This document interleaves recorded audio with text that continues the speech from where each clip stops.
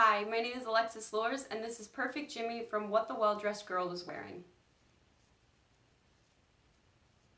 Just because it's a double date and my date isn't going to be there because I made him up doesn't mean it's not a date.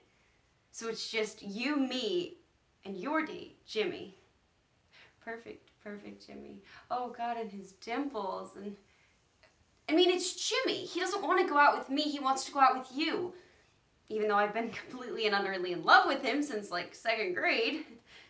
I used to leave all those little presents in his desk and hang out by his locker every day, and oh, that one time I pitched a tent in his backyard with that big Valentine's Day sign. I was there a week. He was at his uncle's. But you know, I thought, you know, bigger. Hey, maybe he couldn't read my handwriting, so I took all my money and I invested in this huge billboard that said, "Jimmy, I love you. Please ask me to spring formal." I spent all my money on that billboard, so I actually couldn't afford a ticket to the dance. Oops. But I went anyway, and I watched through the windows. Watched you and Jimmy dance. You were staring into his eyes the whole time. Those eyes so full of love, so full of mystery. Eyes you could just lose yourself in.